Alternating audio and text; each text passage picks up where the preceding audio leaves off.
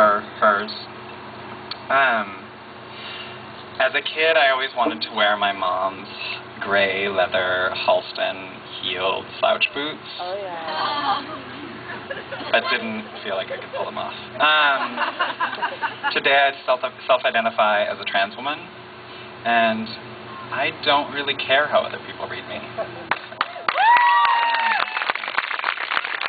I think the either-or choice for gender is completely arbitrary and silly, and I love my body.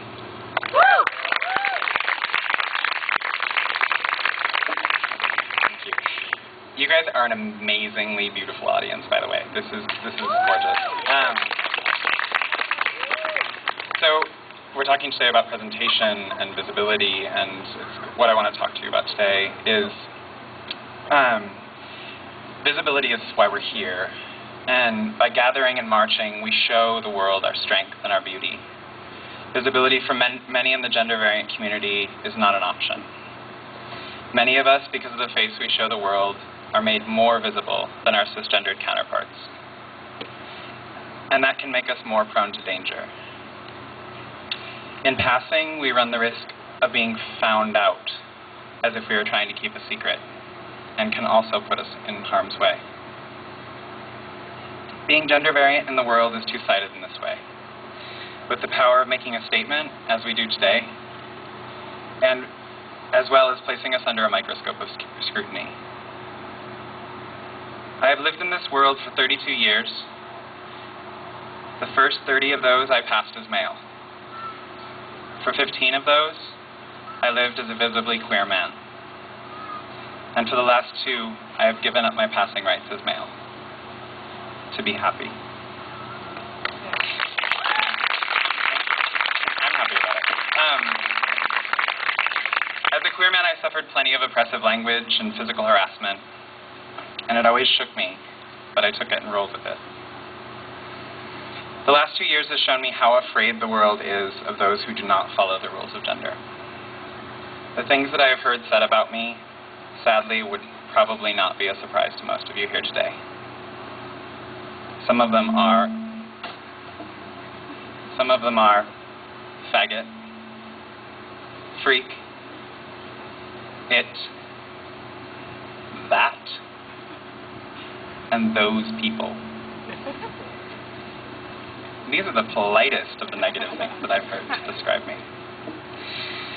We hear these things said about us for not conforming to gender norms, and we are forced to roll with it. Sticks and stones may break my bones, but words will never hurt me. What I want to talk to you about today is the sticks and stones. This year after the Pride Parade, in the Pearl, in the middle of the afternoon, with families and children everywhere, I was attacked. I was with my best friend, her mother, and her son of 5 years old, when a man attacked me for not conforming to gender norms. He said he would find me, and he said he would kill me. I froze. And thankfully, I made it out of that afternoon relatively physically unharmed. I am alive, and I see myself lucky for it. In the days that followed, though, I became more and more afraid. He said he would find me. He said he would kill me. If I could get attacked in broad daylight in downtown, where was I safe? A close friend of mine is trained in martial arts for the past 4 years and has recently been learning how to teach women self-defense classes. I called him and asked him if he would teach me what to do so that I wouldn't freeze. I cried, and I fought, and I began to learn how to keep myself safe. And from that backyard lesson, I started to feel a little safer in the world. I talked with him about how I never wanted what happened to me to happen to anyone else again. And I asked him if there was any way we could start to put together a queer trans self-defense class. I've heard about self-defense classes for women for years, But what about the other people who are close to me, who suffer oppressive violence? From that day grew a project in which I'm very, very proud of, and that is Queer Trans Self-Defense. Queer Trans Self-Defense had our first 3-hour training on July 25th at the Q Center.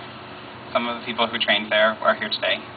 And the overwhelming response from participants was, "We want more." I and the other facilitators and trainers are committed to these classes being a safe space for all gender variant and queer folk, to being body positive and ability focused. I want to see all of us safe and happy. You can find out more information about upcoming events for self-defense classes, for de-escalation trainings on Facebook. Look up Queer Trans Self-Defense and join the group there. You can also email me at qtsdpdx@gmail.com. Again, that's qtsdpdx@gmail.com. Feel free to find me today for more information about upcoming classes at the end of September. We have the right to feel safe in our city. We have the right to show the world our beauty and our power and our strength without the threat of oppressive violence. We march today to increase visibility and to help make this city a safer place for all of us and everyone else. Thank you so much for your time. Have a wonderful march.